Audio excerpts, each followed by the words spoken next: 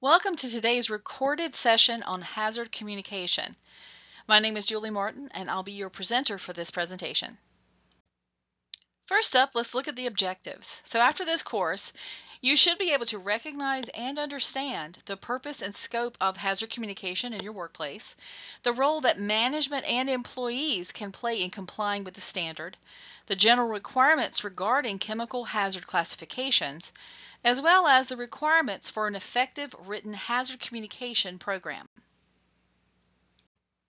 The purpose of the hazard communication standard is to ensure that companies that actually produce chemicals classify those chemicals that they make or they ship out, and that this information is effectively communicated to both employers and employees. In any standard, it's important to read the scope and application to determine if that standard even applies to you. Now, in hazard communication, it states that all employers are to provide information to their employees about the hazardous chemicals to which they're exposed. Now, they have to do this by means of a hazard communication program, labels and other forms of warning, safety data sheets, as well as information and training. Employers who do not produce or import chemicals only need to focus on those parts of the standard pertaining to establishing a workplace program and communicating that information to workers. So when does Haz Com apply? It applies if you have chemicals present in the workplace and if you have a potential for employee exposure to those chemicals under either normal working conditions or in any foreseeable emergency situations. Now, what is meant by foreseeable emergency? Well, that is any potential occurrence such as equipment failure, rupture of containers, or failure of control equipment.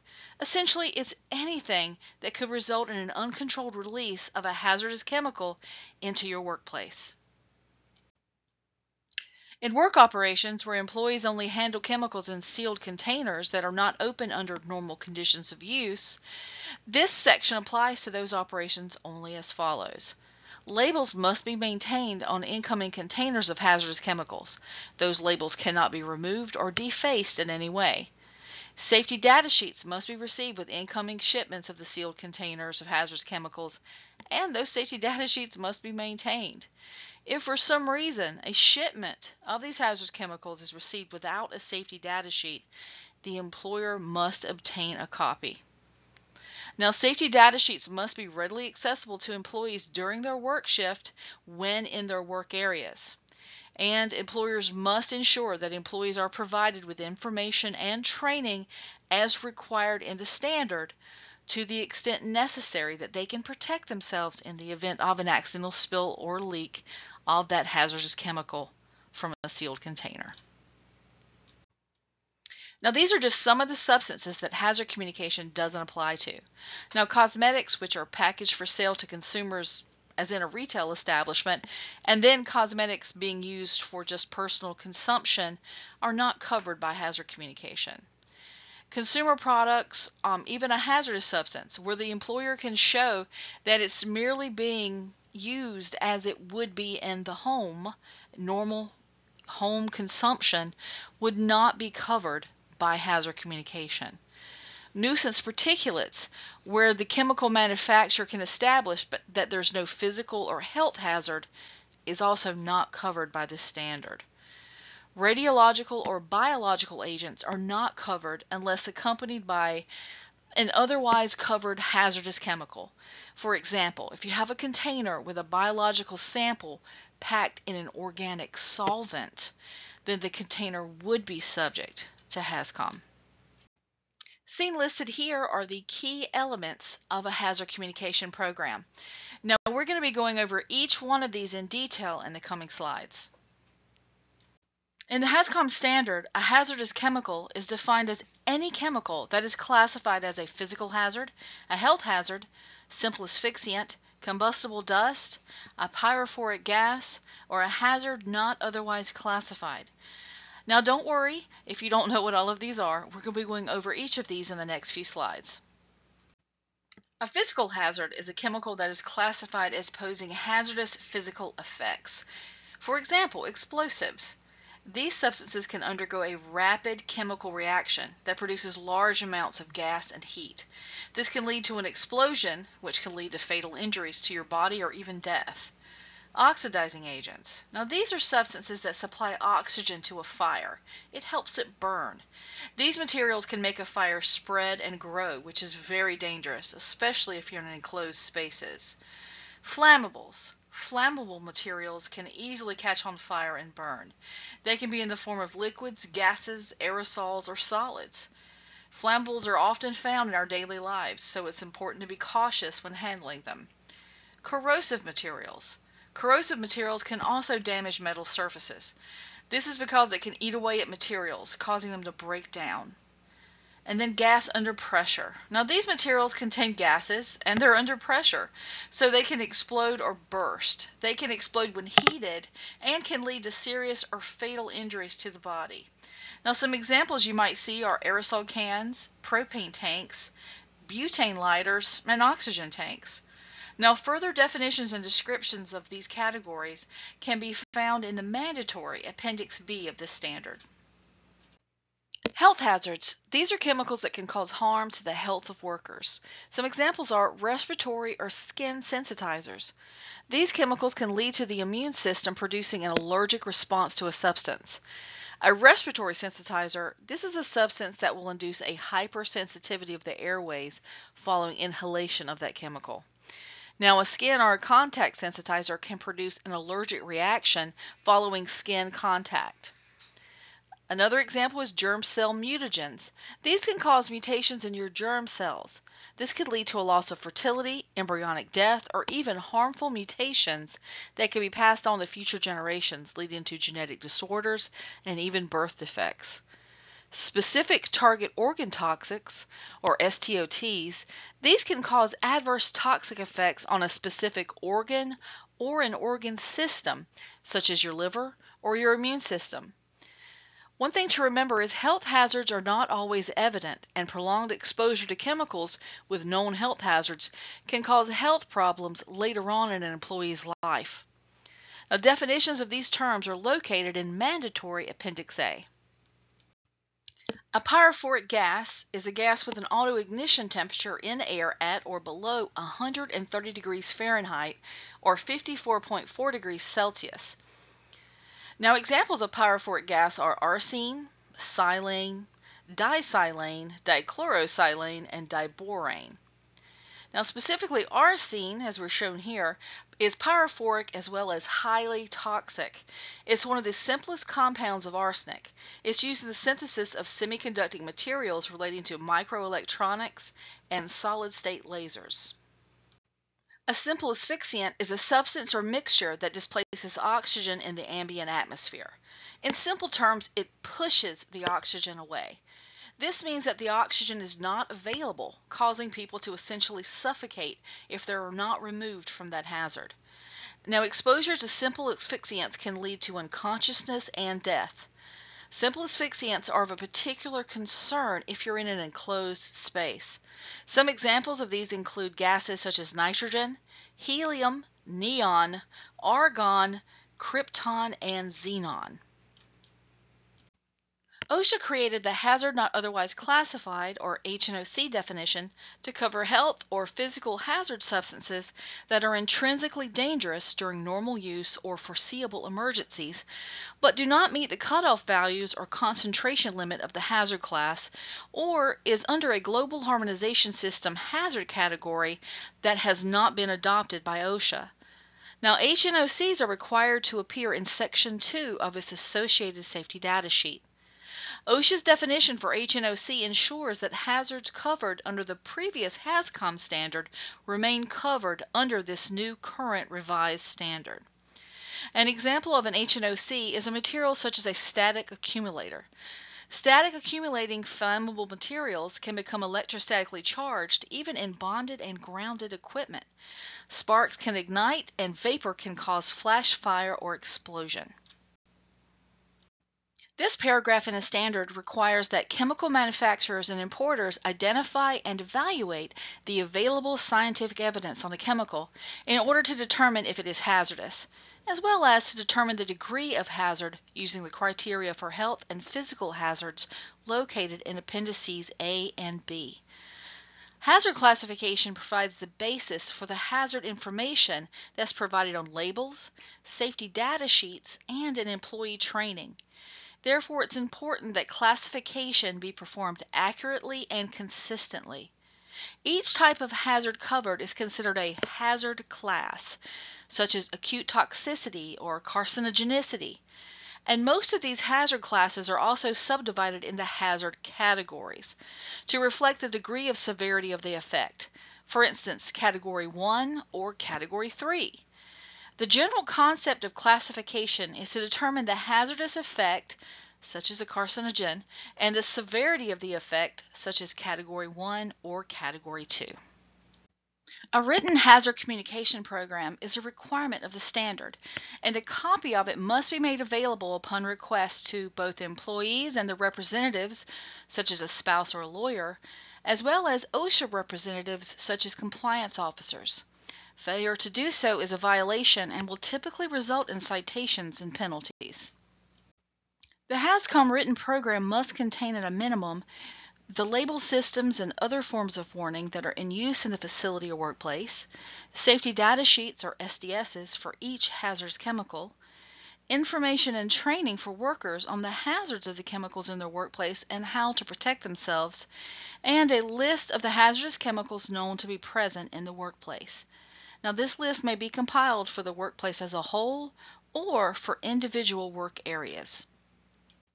The written plan must also include the methods the employer will use to inform employees of the hazards of non-routine tasks, for example, the cleaning of a reactor vessel, and the hazards associated with any chemicals contained in unlabeled pipes that are present in their work areas. Employers who produce, use, or store hazardous chemicals at a workplace in such a way that the employees of other employers may be exposed must ensure that the hazard communication programs developed and implemented deal with how those employers can protect their employees.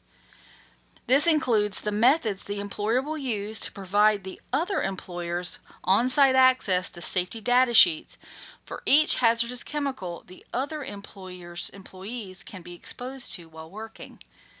The methods the employer will use to inform the other employers of any precautionary measures that they need to take to protect themselves while working during the normal operating conditions and in foreseeable emergencies, as well as the methods the employer will use to inform the other employers of the labeling system used in the workplace. Where employees must travel between workplaces during a work shift, such as their work is being carried out at more than one geographical location, the written hazard communication program can be kept at a primary workplace facility. Labeling is a requirement of the Haz Com standard, and hazardous chemicals must be labeled. These labels must contain the required minimum information, and they must be affixed to or otherwise attached or printed on the hazardous chemical container. These labels must also be in English and prominently displayed so that employees can see them. As I said previously, the employer must ensure that labels or other forms of warning are legible, in English, and prominently displayed on the container. Employers who have employees who speak other languages may add the information in that language to the material presented, as long as the information is presented in English as well. Now, the label must contain the information listed here on this slide. The product identifier. This means the name or the number used for the hazardous chemical, its identifying name. This is what's going to show up on its label or on its safety data sheet. It provides a unique means by which the user can identify the chemical. Signal word. This means a word that's used to indicate the relative level of severity of hazard, and it alerts the reader to the potential hazard on the label. The signal words used in the standard are danger and warning. Hazard statement. It's a statement assigned to a hazard class and category that describes the nature of the hazards of a chemical, including, where appropriate, the degree of the hazard. Pictogram. It's a composition that can include a symbol plus other graphic elements such as a border, background, pattern, or color. It is intended to convey specific information about the hazards of a chemical. There are 8 pictograms designated under the standard for application to a hazard category. Precautionary statement. It's a phrase that describes recommended measures that should be taken to minimize or prevent adverse effects resulting from exposure to a hazardous chemical or improper handling or storage. Let's look over these different parts of a label in a little bit more detail. First up, let's look at signal word. A signal word is a word used to indicate the level of severity of hazard. It alerts the reader to the potential hazard that's on the label. Now, it's going to typically appear near the top of a warning, sometimes in all capital letters. The signal word is generally understood to serve a dual purpose. It alerts the user to a hazard and indicates a particular level of hazard. The final rule requires the use of one of 2 signal words for labels. You have danger or warning. Now, whether danger or warning is used on a label depends on the hazard classification of the substance in question. Danger is used for more severe hazards. Warning is used for less severe hazards. Of note, if any hazard category has an associated signal word of danger, that is the only signal word that can be used. Next is the hazard statement. Hazard statements describe the hazards associated with a chemical. Labels are required to have specific hazard and precautionary statements. These statements are prescribed based on the hazard classification of the chemical. Hazard statements describe the hazards associated with a chemical. For example, causes serious eye damage or toxic if inhaled.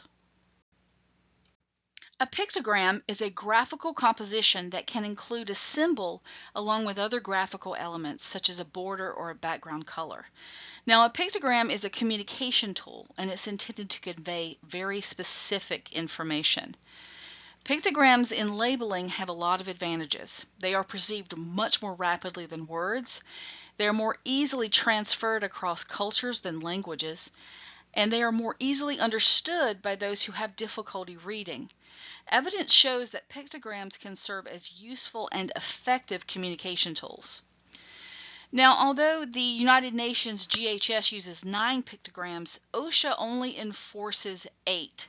They do not enforce the environment pictogram.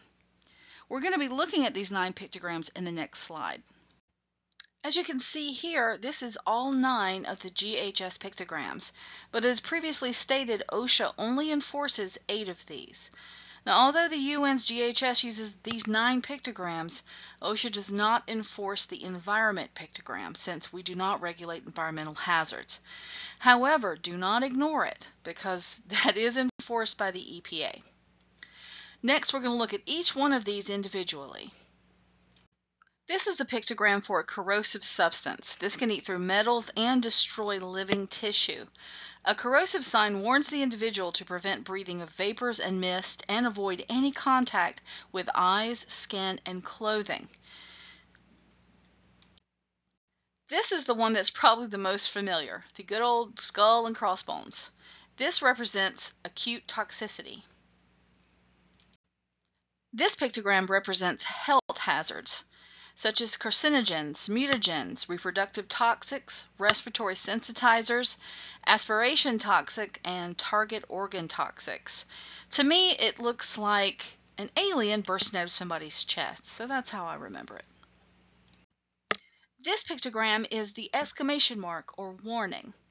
This is used for skin and eye irritants, skin sensitizers, harmful acute toxics, narcotic effects, and respiratory tract irritants. This is the fire hazards pictogram. You'll see this on flammable chemicals, pyrophorics, self-heating chemicals, things that emit flammable gas, self-reactives, and organic peroxides. Here you see the oxidizers pictogram, or the flaming O. Oxidizers initiate or promote combustion in other materials.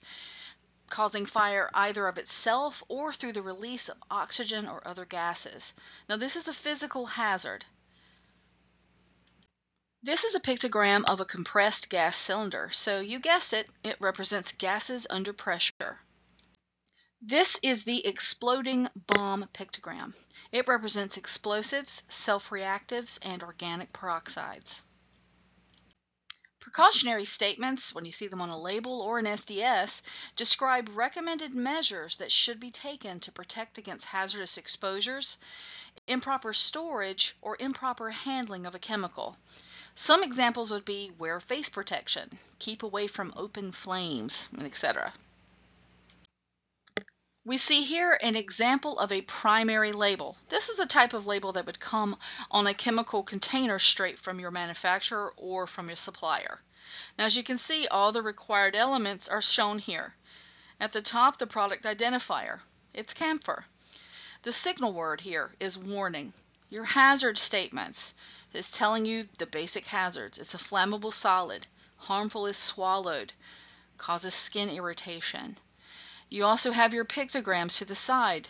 The one at the top, flammable. The one at the bottom is your exclamation mark, which means it's probably an irritant or similar. If you look over to the left of your exclamation mark, you've got your precautionary statements. This again is telling you what not to do. Don't do these things in order to stay safe. So this says keep away from heat, sparks, open flames. No smoking. Avoid breathing. If it gets in your eyes, rinse cautiously with water. Below that, you also see the name, address, and telephone number of the manufacturer or the supplier. That's important information in case of an emergency release. Now, all of the information that we've gone through previously, that is what's required for workplace labeling. Each hazardous chemical container must be labeled, tagged, or marked with that information that I just showed you on the primary label, or a label that's constructed in-house but still contains all of that necessary information to include your product identifier in words, your pictograms, or any combination thereof which provide at least general information regarding the hazards of that chemical. Just to let you know, there is a labeling exemption in the standard. Now, portable containers, which are meant for immediate use only, do not need to be labeled. However, this is a limited exemption that only applies when certain conditions are met. Now, the hazardous chemical must be under the control of and used only by the person who transfers it from a labeled container into the unlabeled container, and only within the work shift in which it is transferred. Now, what this means essentially is that the employee cannot walk away or leave that container unattended at any time, even only for a short break, without either labeling the container or disposing of the contents. One way to think of it is that the employee is working as the label. So if they walk away, the container is no longer labeled. Let's do a quick knowledge check.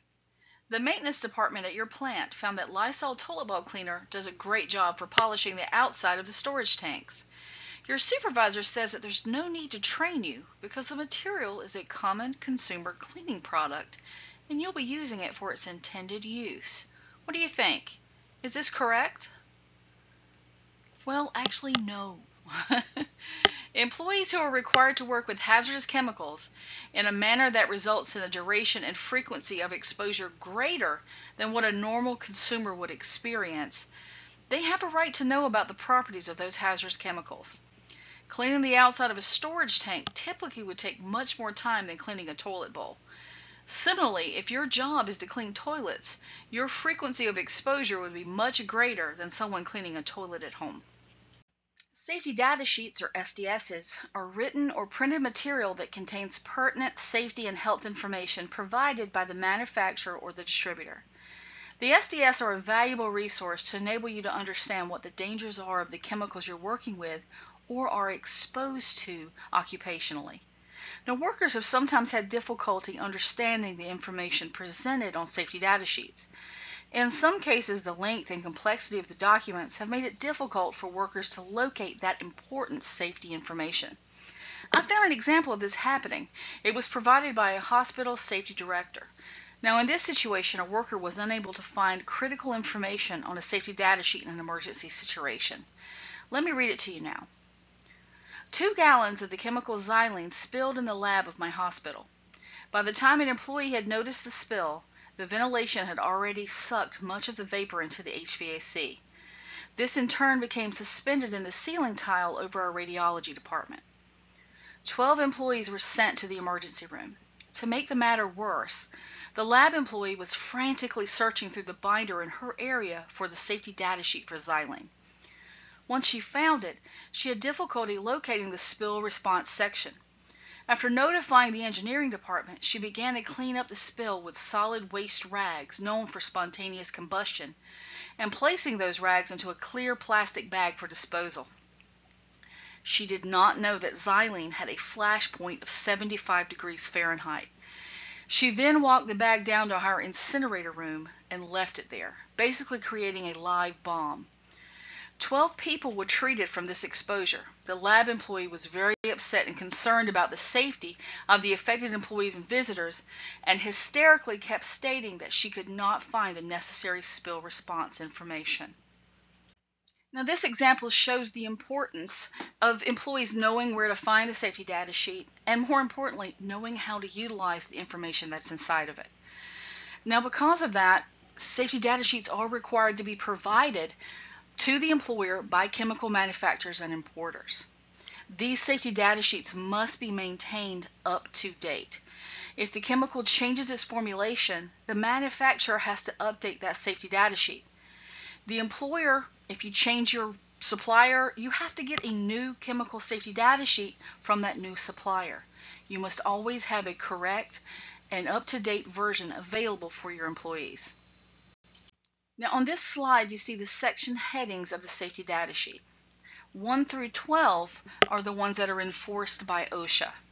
12 through 16 are actually enforced by other government agencies. Now, the employer is required to maintain in the workplace copies of the required safety data sheets for each hazardous chemical and has to make sure that they are readily accessible to each employee during each work shift. Now, electronic access and other alternatives to maintaining paper copies of the safety data sheets are permitted as long as there are no barriers to immediate employee access in each workplace. Now, what do you do in the event of a systems failure if you're using an electronic system? You have to have a backup system in place. For instance, if internet access is unavailable due to a large volume of use or perhaps a loss of power, the employer must have another means for receiving the required information quickly. Remember, you have to always ensure that the employees can access those safety data sheets readily and during their work shift. Now, where employees have to travel between workplaces during a work shift, such as their work is carried out at more than one geographical location, those safety data sheets can be kept at a primary workplace facility. Now, in that situation, the employer must still ensure that employees can immediately obtain the required information in an emergency. If a chemical exposure occurs, employees have a right to access records of the exposure as well as any associated medical records. Now, included in this exposure record must be a copy of the safety data sheet for the chemical that was up to date at the time of the employee exposure. Now, if for some reason a safety data sheet is not available, a chemical inventory or other type of record must be kept in the exposure record, which would reveal the identity of the toxic chemical and where and when it was used. Now, these employee exposure records must be held and maintained for a minimum of 30 years. Now, whenever an employee or their representative requests access to an employee exposure record, the employer must provide access in a reasonable time, place, and manner.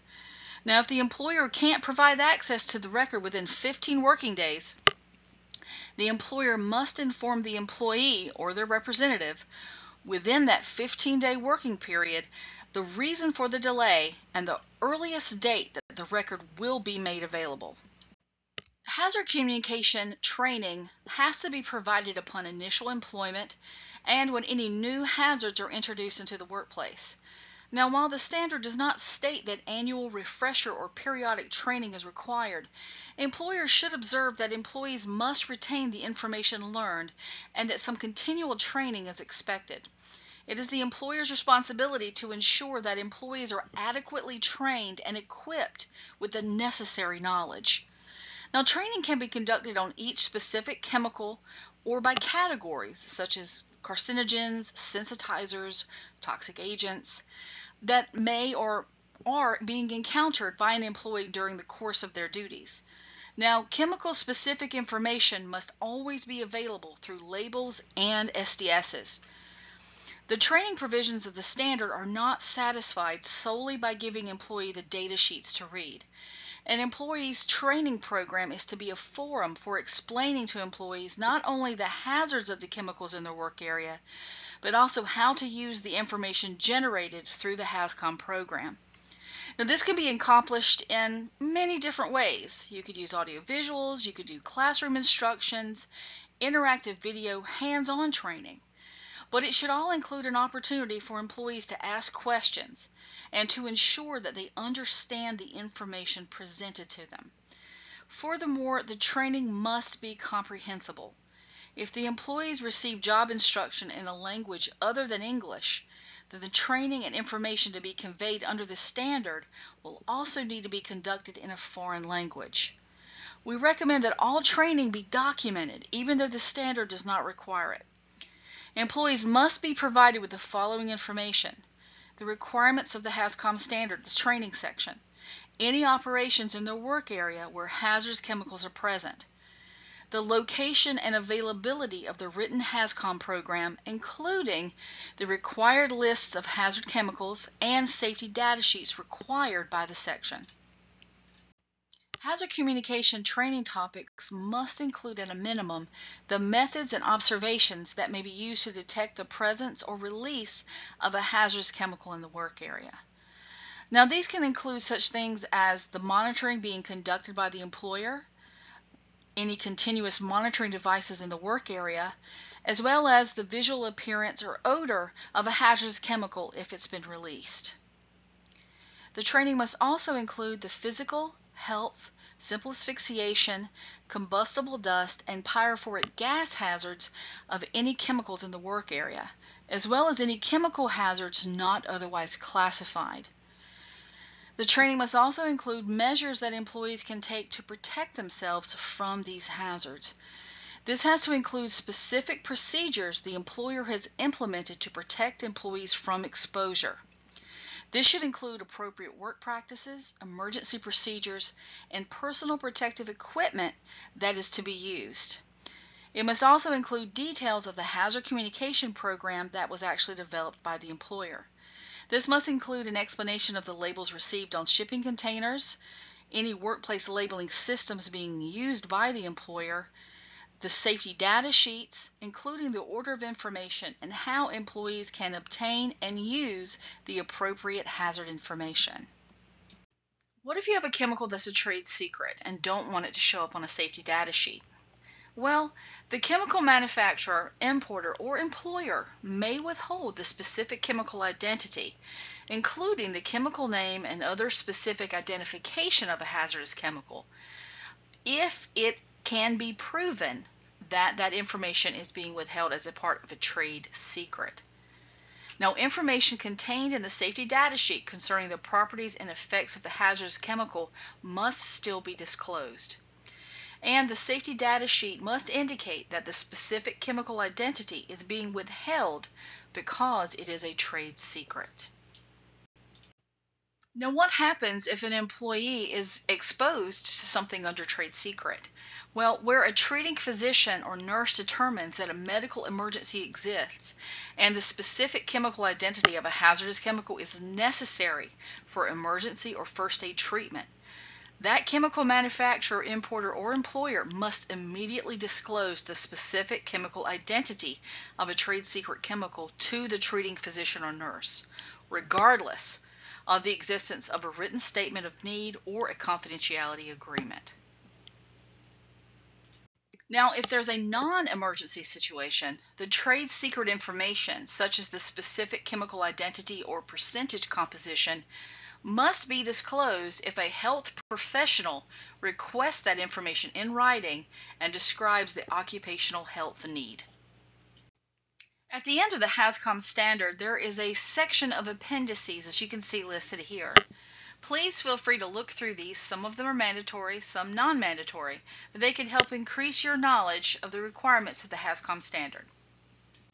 And we've reached the end of our presentation. Now, in this course, we looked at the purpose and scope of hazard communication in the workplace, the role management and employees play in complying with the standard, the general requirements regarding chemical hazard classifications, as well as the requirements for an effective written hazard communication program. For more information on hazard communication and other occupational safety topics, please go to our webpage at labor.nc.gov.